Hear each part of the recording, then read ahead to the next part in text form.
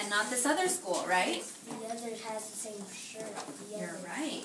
So it can help in that situation. But sometimes my mom comes on field trip. Sometimes. And my mom, we always stay with our class around. You do, yes. I think what Josh is trying to say, though, is that it would help if we all looked the same on field trips, because then you would know to follow. If you look to the right, to the left, behind you, it would help you follow. This guy over here is Exactly. a... Okay, Eliseo.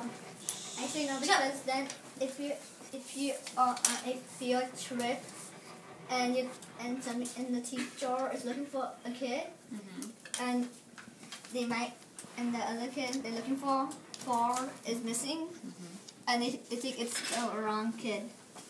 Yeah, because they're wearing the same uniform. That's true. It could get a little confusing in that way, right? Because they all look alike in some way. Yeah. Okay. That's why we say no. That's why you say no. Actually put that. Does anybody have something else to add? Nelson, did you have your hand up? Yeah. Yeah. On the field trip, what if this boy is another class and I imagine this is on Juniper and the class is far right there, and a guy, so has a shirt but Juniper, but what if it doesn't have the, he's not in the, what's it called? He's not in the School. Right.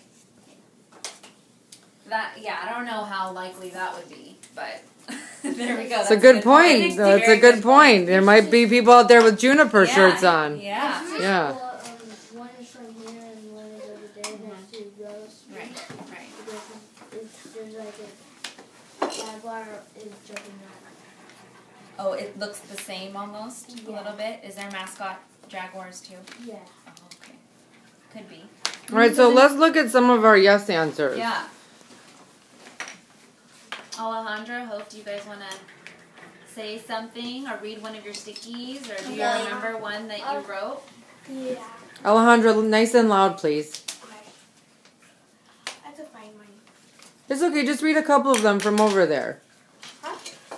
Oh, like this? No, from there, you're fine. Okay. Yes, because they are pretty. Okay, so someone thinks that uniforms are pretty. Raise your hand if you think uniforms are pretty. You guys hear Miss Chick? Raise your hand if you think uniforms are pretty. Daniel, are you listening? Good. You guys can stay in your seats. Unless you're talking about it, you can stay in your seats. That's fine. It's helpful if you do that. Rebecca. Because we're not explaining yet. Hope, what was one of the reasons that you gave? Yes or no? Do you think Juniper students should wear uniforms? I say yes because people, like, if you went to Midway, you will get lost easily and sort of get scared and not come back to school and people will forget about you. But with uniforms, they help you see where other people can be. Like, if you said that I was lost, I couldn't find my school, like my whole grade of my school. Right, so someone could help you. Alejandra, what did you say, yes or no? Yes. Why? Because if you don't, when you just wake up, you don't have to pick out your clothes. You can just get your uniform and just leave to school. Ooh, more time for doing your hair. There you go. I like that. I like that More too. time for braids and more time for sleeping. What about you, Juan? Did you say yes or no? Yes, because it is warm inside. The Uniforms are warm inside? Yeah. Okay, have you ever worn a uniform? Yeah. What'd you wear a uniform for? School. Where? Mexico. Oh, nice. What did it look like? It was blue and white. Did you have to wear a dress or pants?